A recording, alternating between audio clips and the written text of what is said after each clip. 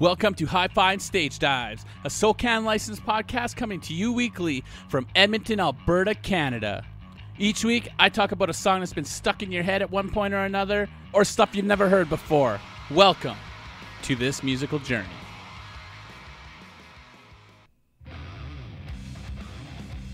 What's up, and welcome back to Hi-Fi and Stage Dives. I am your host, as always, Ivan. Would there be another one?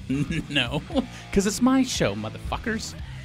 Today, we will be talking about, I'd say, my favorite Canadian band. I'd have to say they're my favorite Canadian band for multiple reasons. One, I can honestly say they're one of the they are the hardest working band that I know. These guys are non-stop, and they got great fucking music. So let's get into it. They are called the Cancer Bats. They get 41,000 plays a month on Spotify. Sure, it's not 1.4 million, but these guys are fucking worth every play, I promise you that. They're from Toronto, Ontario, Canada. Hardcore punk, sludge metal, metalcore. Metalcore, I guess, yeah, I don't know. They fucking kick ass and take names. They formed in 2004 with Liam Cormier, the singer, and Scott Middleton. So at the time when they first started, Scott was a guitar player and Liam was playing drums. He's a multi-talented person. I'll get into his whole thing later too, same thing with Scott. So they picked up Mike Peters, the drummer, and then Jay. I'm not going to pronounce the last name because I will butcher it and I don't want to do that. The reason why they started the band is they wanted to combine, so Liam and Scott wanted to combine all their favorite parts of bands. So their favorite parts of bands like Entombed, Refused, Black Flag, Zeppelin, and Down, which I totally get, totally makes sense. There's lots of bands that I listen to, I'm like, oh yeah, keep doing that, and then they veer off into whatever. I mean, that's just what they do. There's nothing wrong with it. But to take everything that you like, sometimes you have to do it yourself. The first CD release or whatever the hell it was a demo. 2005, I believe it is. It got picked up by Distort Entertainment, which is the company that picked them up. They hit the ground running after that. The way they came up with the name, Cancer Bats, is they figured the best way for their name and their band would be an animal and an illness. So they had Pneumonia Hawk and Cancer Bats. Pneumonia Hawk actually didn't get wasted. They turned that into a song. Great song, by the way. I would definitely check it out. So like I said, 2004, 2006. Now, this is where it gets interesting and this is where it gets nutty. These guys are fucking crazy non-stop.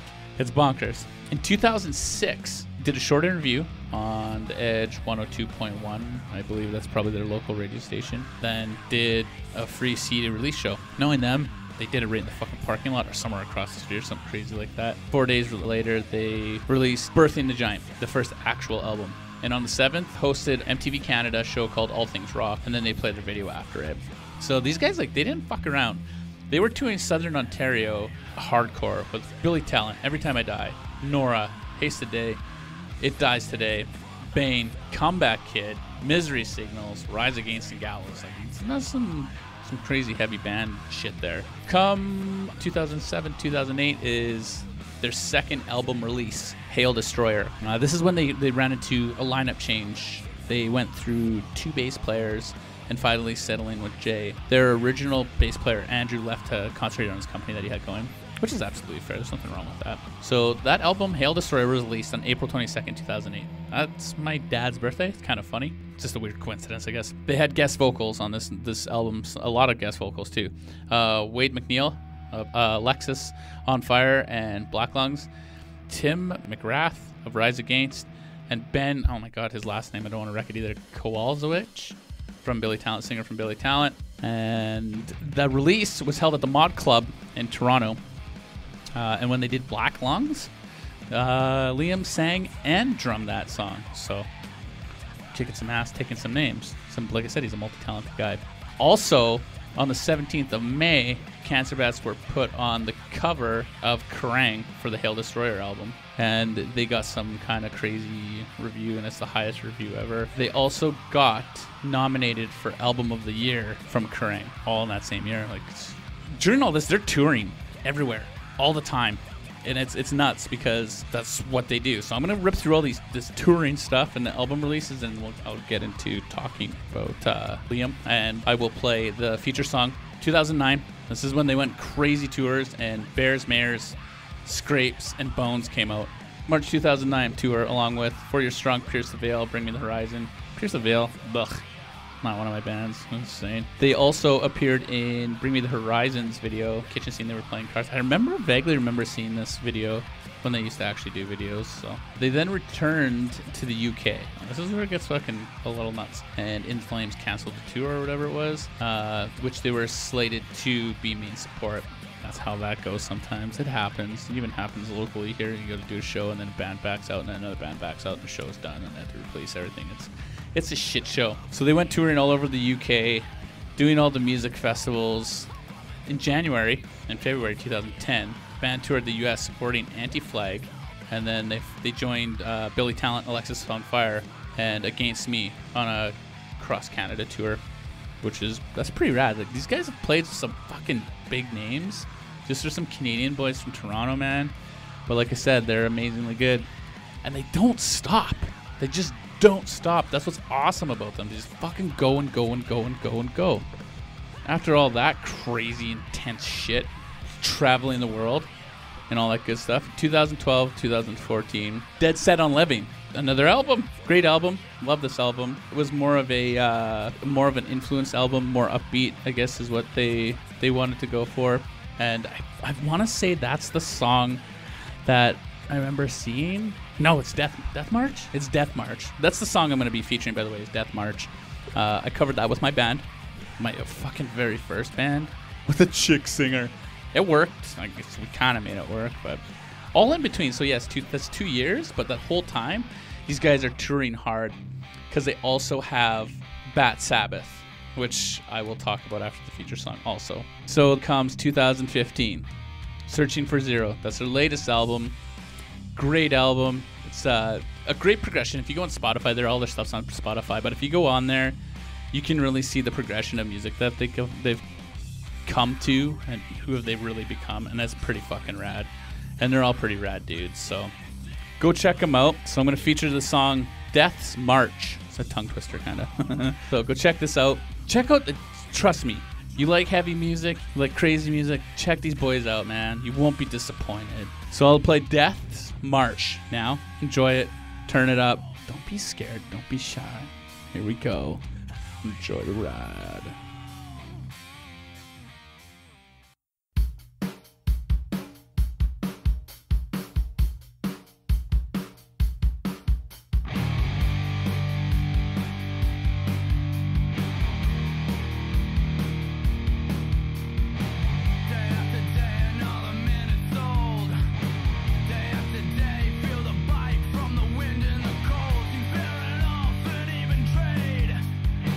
Your time so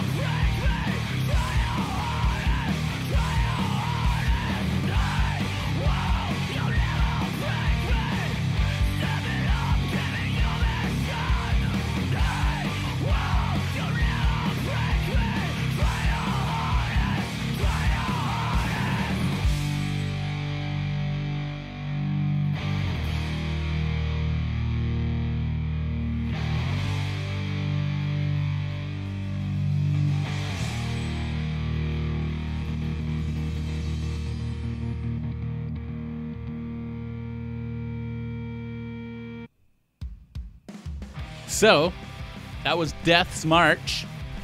How you like that shit? Pretty good, right? I like it. That's why I featured it.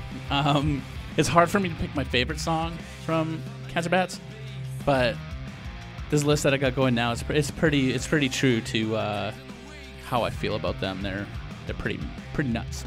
So, like I was saying, besides Cancer Bats, they also have a side thing, another moniker as we like to call it, called Bat Sabbath. And yes, it's all fucking Sabbath covers. And I'll tell you what, these boys fucking kill it. You want to twist and make some Sabbath even heavier? You fucking put some Cancer Bats on that shit, and you make it even spicier. It's so hot, it's burning your ass while you're eating it in your mouth. That's how awesome it is.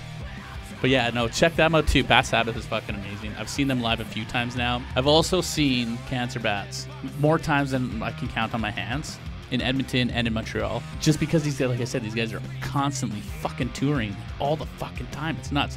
I got 2 skateboards that they made. One's a coffin deck, which is signed by the whole band. And then I bought their Bat Sabbath Cancer Bats tour. It's pretty cool.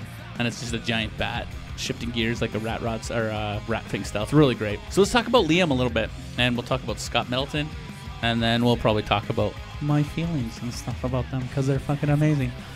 So Liam Cormier, dude is bonkers. You would think he's on drugs, all sorts of liquor, and all sorts of fucking the dude is a vegetarian straight edge. He actually inspired me to tone it down a bit, I guess you could say. When I saw that he could go that fucking hard and that fucking crazy on stage and be dead sober is amazing. That blew my fucking mind.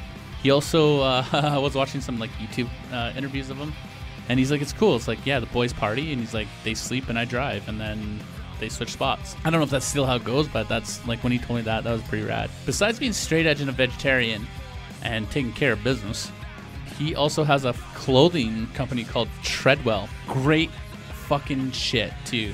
I got a Brap Cat shirt. It's one of the most comfiest shirts that I've had in my entire life, and it fits well. Actually, if you go to theawesomehour.com and check out the interview we did with him, Alec and I, in the back of my truck. It was bonkers. We couldn't find power, nothing. It was nuts. My homie Alec was running around the back alley like a junkie, trying to sticking things in plug-ins, trying to find power. Oh, it was fucking nuts. It was awesome. But Liam still did it. Liam was rad about it, man. Like, he's a fucking really rad dude. He deserves all of his good things that are coming to him. Also, he's a crazy motorbike guy. I believe his girlfriend owns, it's called Town Moto, and his buddy, him and her run it or something. I can't remember. He told me, well, we got the interview. Go check out the interview to give you the dirties on that. But he rides motorbikes like nuts. He actually rode a Harley all across Europe and shit. Go check out the interview. It's amazing. Listen to this. I'm going to go check out the interview after anyway. It's definitely worth it. Theawesomehour.com. You'll find it. It's called Crucial Hangs with Liam. Definitely worth checking out. He tells you some rad stories in the backgrounds and stuff that he's done. Check out his Treadwell clothing. His clothes are amazing quality. I can't say enough of it. Just because it's Liam, I would buy this shit. Like, he could be selling garbage shit, but because it's Liam, because he's such a nice guy and he goes out of his way to do some good shit, he deserves it. Go check it out. Scott Middleton, guitar player. He's a very large man, but he's very short. I'm 6'2". I tower over him, but this guy is a fucking monster on stage. He writes great music. Not only is he a musician, he is a sound engineer, a producer, studio musician, and recording. Should I say recording engineer? He does all that shit. He's just one of those guys that does everything, and he's good at it. I check him out too. I kind of fanboy because like I'll post things randomly, and every once in a while he likes my pictures. I know he's a busy dude doing stuff too, but every once in a while I get a little like from Scotty B. It's cool. With Scotty B City, I think it's handle. I can't remember exactly, but Scotty likes my shit. It's really rad. Also, Bat Sabbath. Make sure you check them out. First time I heard Cancer Bats, their name threw me off a little bit, but I started listening to them, and I'll tell you what, glad I did, because like I said, they're my fucking favorite Canadian band, hands down. I haven't missed a show. I unfortunately will be missing a show this year, which I'm kind of pissed about because it's going to be Hail Destroyer's 10th year anniversary, but I will be going to see Queens of the Stone Age and Royal Blood. First time seeing them both, so it's cool. I was like thinking of ways I can see them both, but it's just not gonna fucking happen. Like, kind of pissed about it. And the venues are so fucking close. I could literally walk a few blocks down the street and go to see Cancer Bats, leave, and go back and finish watching Queens of Stone Age. Like, fuck, man. I'm so torn. But yeah, the reason why I like these guys, this song is a perfect example of it. Liam's vocals, like, gnarly. He said that when he started Bat Sabbath, it was finally, he's like, I actually go to sing. It's his style of singing, obviously, but like I said, his progression of from the beginning to where they are now and like what this song's doing. Fucking love this song. I don't know. It's the riff. It's the way he's singing, what he's saying. Like, he's just a dude, you know? But like I said, they're the hardest working band I've known. Well, I don't know, that I know of. I haven't. They're not rich and famous. They're dudes that work, and then they tour and tour and tour, and like they fucking tour like nuts, man. Maybe this is how they do it in Europe, but I haven't personally seen it. I mean, I know there's other bands that tour like fucking crazy too, and there's some big bands that do some crazy stuff, and some big artists that do some crazy shows. But for guys like Cancer Bats, get in a van with a trailer and they fucking haul off across Canada, coast to coast. They'll go from the west coast to the east coast, down into the States, and back up into the west coast again, driving and just road sick. And that's it, you know, that's Lucifer's Rocking Chair. That's what that song's about. And it's the road sick. It's about driving and driving and driving. Like, these guys are nuts, man.